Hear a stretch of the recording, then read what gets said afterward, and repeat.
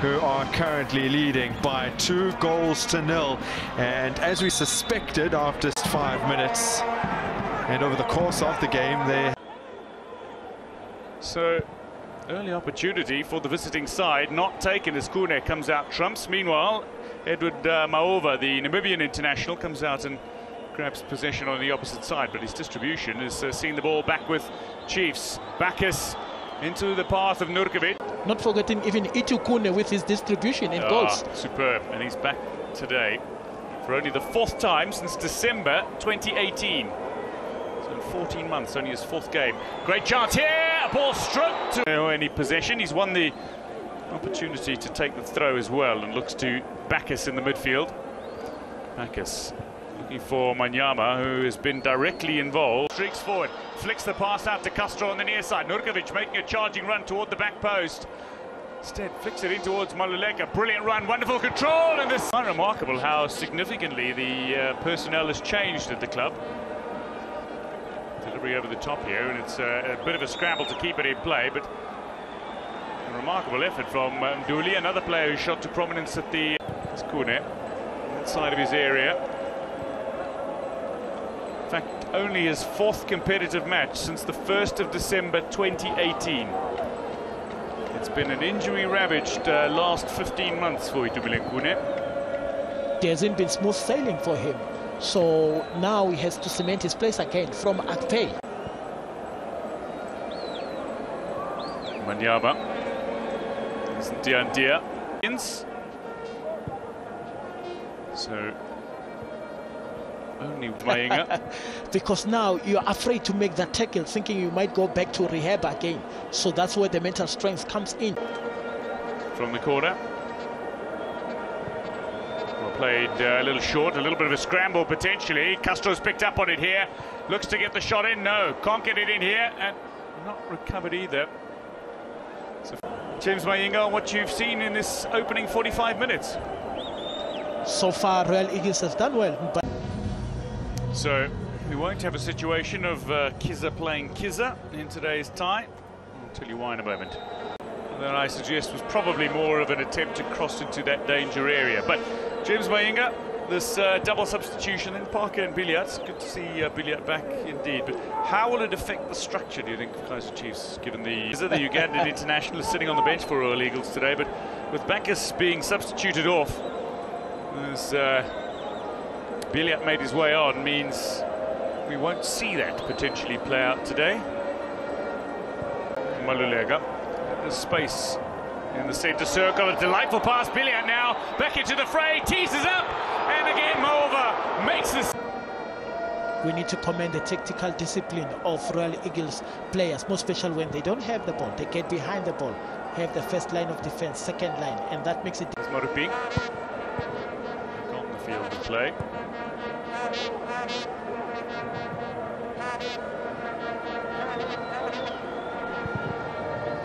I think the challenge now for Royal Eagles. Sunwana in the last Clan Africa Championship match. Thought he might get a look in as the offside flag is up on the near side. At ambition, a disastrous blow. There's Mashau. Run in here. Yama. Right, ball delivered into the path of Parker. Can't squeeze it beyond the defence of this Royal Eagles side. An interesting battle against Spusaga and Diadia. I mean, for a goalkeeper to be playing in his 40s is one thing, but for an outfield player to be playing in his 40s and still scoring is... For Northwest University previously, certainly most notably played under Wetson Nyirenda at Baroka, before being released in December last year.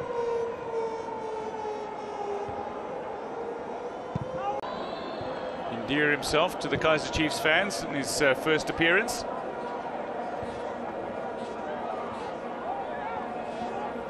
Five minutes or so to get into action. Billiat's return to action off the bench, and a debut for the Kenyan international who's been much spoken about. Injury delayed his potential debut. He's a midfielder, and it's going to be difficult to... Should be 2 or 3 minutes of time added on here. Kaizer Chiefs go in search of another down their far flank, just a little too far ahead.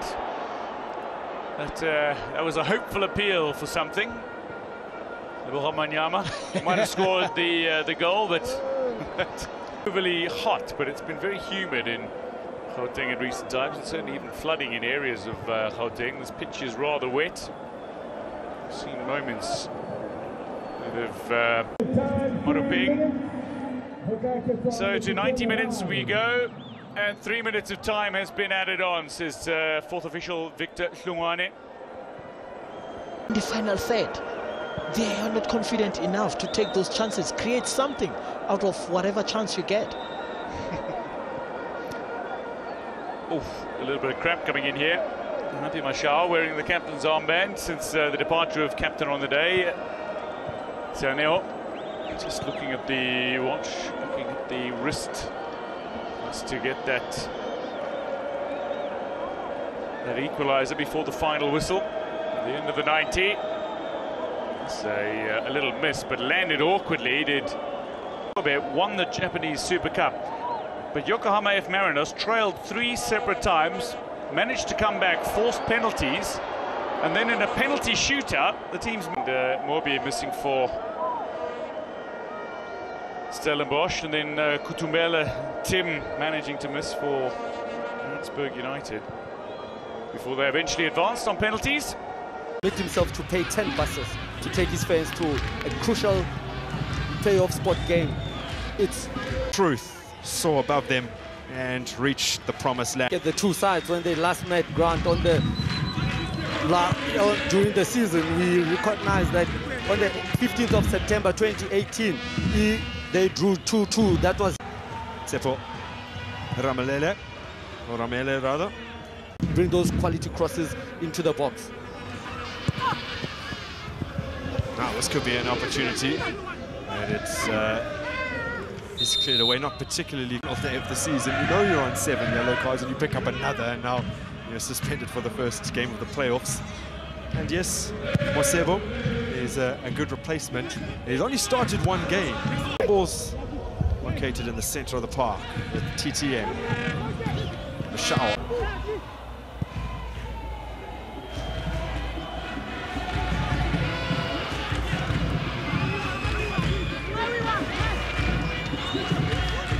They are really getting into it at the moment. Grant, today picking up the energy from traveling from Toyando all the way to eThekwini. Lovely take. Now a little. You need the 12th player, and those 12th player is the fans. Both of these teams, their fans have been behind them from day one. That's why they find themselves in the playoff spot. They fill the stadiums in away and home games. To get up to Venda in the relative comfort of a car, I guess, on a bus all the way. Of lunch. When you take care of your fans and your players, you are destined to get results. Nicely nodded down, drawing on the road. Now they have to chase this game. They have to chase it. Remember, in the round robin, the mini league that we are facing, if you win 2 and draw 1, you've got 7 points. That guarantees players will know what you are trying to do. Now you try to look for that extra expensive pass, and then it lets you down. So those are the small elements that show you why they find themselves in the playoffs and not a diamond system that Royal Eagles is playing. Having 3 in the middle. I'm talking about Unene, Baka, and 1 before me. That diamond system to allow the left back Shezi and Musebo to attack the game.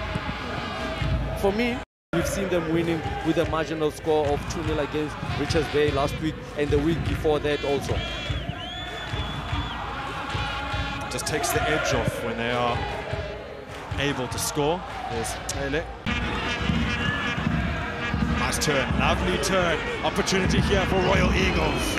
Zulu is just a year his senior and was spotted in. He's here, the whole team and staff, to look at what Eagles can bring. Second Victor, Eagles know exactly what Maritzburg can bring. So we see a situation where 2 ball is in your control. You could have just easily picked out Bengu for a tap-in in the back of the net. Rush of blood to the head, Grant.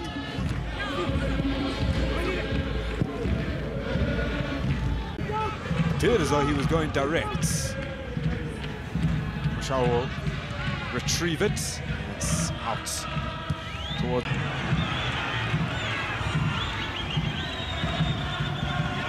Mashau still driving forward. They're giving him space to run here. Offside all the time. They're defending with 3, forcing Bojani to go and be a left wing so he can bring those FD log. And remember, this player, he was once used as a right back, just trying to convert him and give him game time. And when he came back, he started scoring once again. Very long time. Every time you mention Jomo Cosmos, I have just a little small smile or a laugh, because all these teams, we're talking about Stellenbosch, going to Cosmos. Side of your picture, you're absolutely right. The referee went over to Mashiani and is saying, yeah, it's pretty much a nothing foul. There's not much in it, but it's still a foul, and you really need to tread cautiously now. And perhaps Cape Town all the way to KZN, Royal Eagles, he's contributed so much for the team. Don't forget him scoring against Nedbank to make sure that they still qualify for this playoff spot. And good.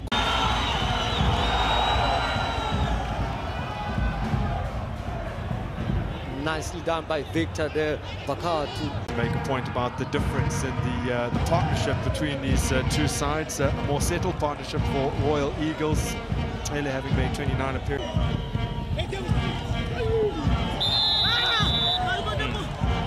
Outlet up front, he's come on for Ntuli.